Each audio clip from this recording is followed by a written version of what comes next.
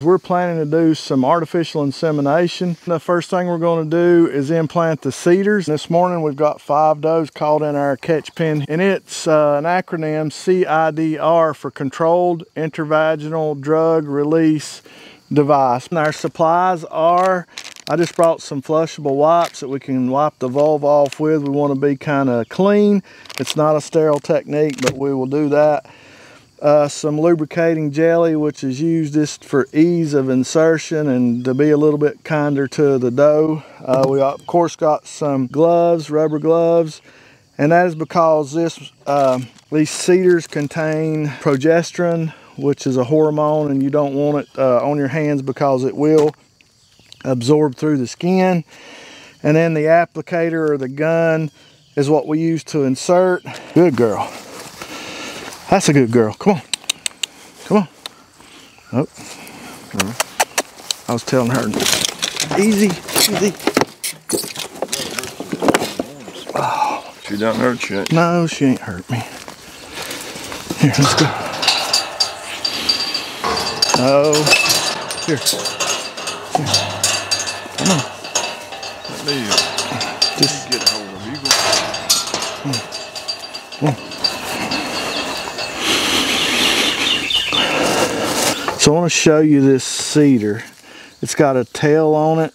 A lot of sheep people, they clip the end of the tail off because they said that knot will get caught in the wool on the sheep, but for goat producers they don't do that very much. This folds together like this, and then when you put it in the applicator, it holds it like that. You push it into the vaginal wall or the vault, and then it opens up and it just prevents it from coming out, and then in 14 days we'll pull it out. So that's how that works. You can see that it has a slot right here. You want to insert it like this, close those wings down, and you want those wings to open up left and right, not up and down. And then the tail just here. Then we'll take a little bit of lube. Take a little bit of lubricant, put on the end. So now our application gun is ready. We'll lay it down. We'll get us just a wipe here. Grab her horns there, Dad. Just kind of pull her up in that corner. Let her front feet sit on the ground. Like I say, this is not a sterile technique. One thing that you need to know is when you start in, you want to go at about a 30-degree angle upward, 30 to 40 degrees. And the reason for that is the bladder and the urethra sets on the bottom of that vaginal wall, and you don't want to insert this into the urethra. Probably more than likely impossible, but you'll miss that and take that risk away if you'll insert it at about a 30-degree angle. All right, so I've cleaned the vulva, and the vulva is right below the rectum. I'm going to insert a little twist, 30-degree angle, push it all the way up to this part here, pull it out, and now you can see the little tail hanging out. That's done. That's all that needs. Turn her loose. Yep, just turn her loose, and we'll run her out. Stay down there lower, and I'll run them. Come on, let's go. Come on, let's go. Come on, let's go. Come on. Come on.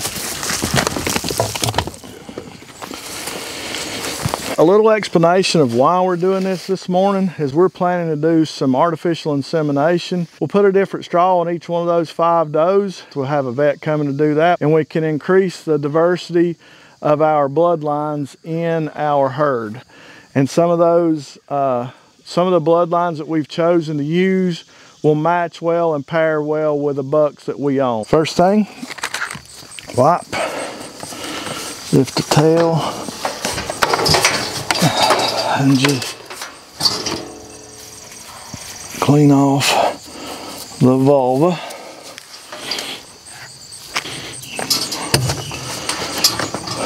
Lift the doe's tail. Take a little bit of the lube that's left, rub it on the vulva. And we'll take the application gun, hold it flat.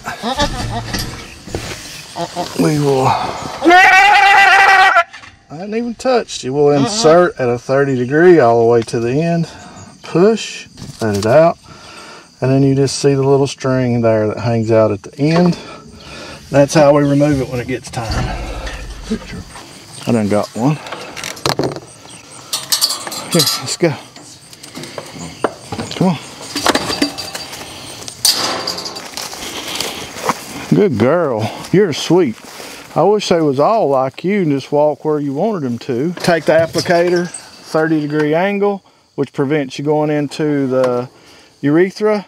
We squeeze the applicator closed, come out, leaves a little tail hanging out to remove it from.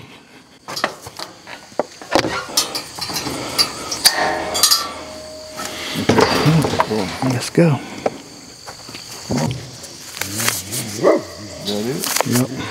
So this is just going to help us at the ground level build our bloodline diversity, add some of the characteristics and things that we want in our herd, like growth rate, size, and of course we want, number one, parasite resistance. So that is why we're doing this. That's why we're going through this process. Today's just the first part, so there'll be a 2 or 3 set video on how this works. So guys, thanks for watching. As always, we'll do it all again tomorrow, and hope you understand why we're doing some of this artificial insemination and artificial breeding.